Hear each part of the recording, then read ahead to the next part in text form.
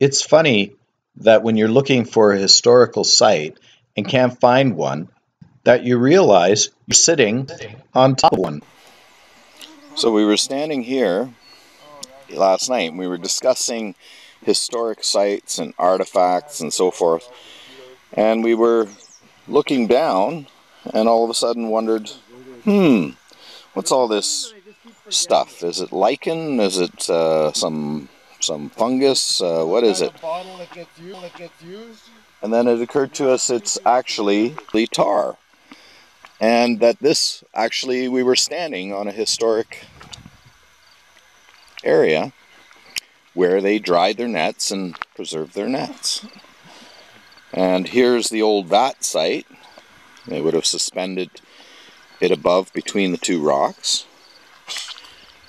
And then we looked a little further and Brian found some hard evidence, as in over here, some bricks covered in tar, or a brick there, and another little construction thing going on here. So here must have been some sort of pier or something, some kind of construction. But at any rate, here we were lamenting that we're not coming upon any ruins or any old historical areas, and we were actually standing on an old fishing camp site. Now they would have set these up in the summer, had them set up in the summer, but apparently they were quite elaborate since they were here full time with shanty shacks and everything else, according to Brian has some historical books that show this. Like, even this is interesting. Look at that. That has fallen around something. Huh.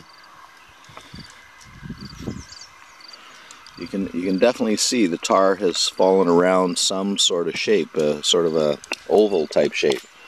So something was standing there at one time. Probably a log would be my guess, of some sort. And so here's our morning crew prepping. And we have an interesting day. Oh, the beautiful clouds kind of moved on. And there it is.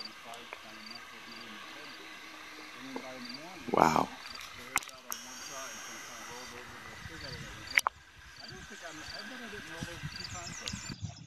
Deanne and I are so enjoying our outings with the Can-Am Dinghy Cruising Association. We are exploring far and wide and discovering new interesting things and meeting great people. Thanks for having us, guys and gals,